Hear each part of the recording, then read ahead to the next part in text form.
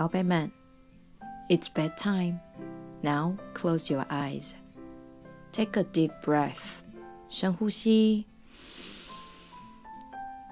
吐气。今天去学校有注意到路上的动物吗？蓝天上飞的小鸟，绿油油草丛间飞舞的粉色蝴蝶，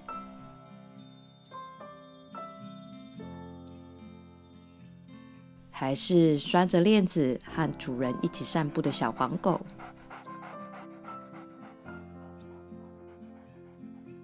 趁现在跟爸爸妈妈分享一下吧。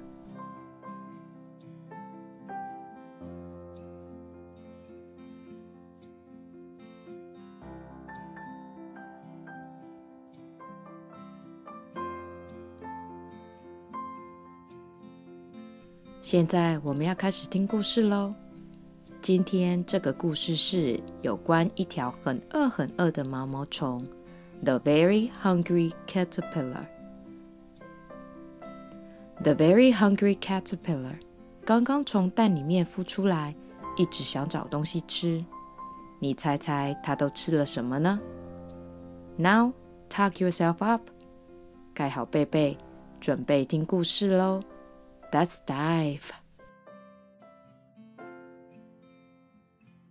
The Very Hungry Caterpillar. In the light of the moon, a little egg lay on a leaf. One Sunday morning, the worm-sun came up, and pop!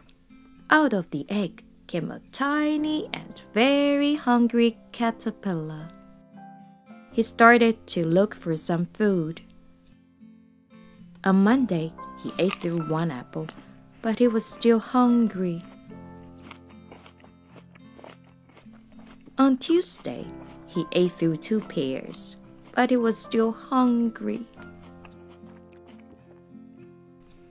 On Wednesday, he ate through 3 plums, but he was still hungry.On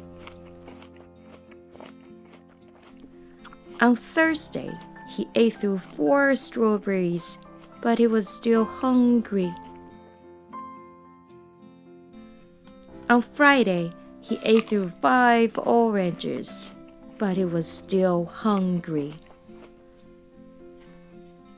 On Saturday, he ate through 1 piece of chocolate cake, 1 ice cream cone, 1 pickle, 1 slice of Swiss cheese,1 slice of salami, 1 lollipop, 1 piece of cherry pie, 1 sausage, 1 cupcake, and 1 slice of watermelon. That night, he had a stomach ache. The next day was Sunday again. The caterpillar ate through 1 nice green leaf.And after that, he felt much better. Now, he wasn't hungry anymore, and he wasn't a little caterpillar anymore. He was a big, fat caterpillar. He built a small house called a cocoon around himself. He stayed for more than 2 weeks. Then he nibbled a hole in the cocoon,pushed his way out, and he was a beautiful butterfly. The end. 故事的最后 The Very Hungry Caterpillar 变成了有着一双彩色翅膀的蝴蝶。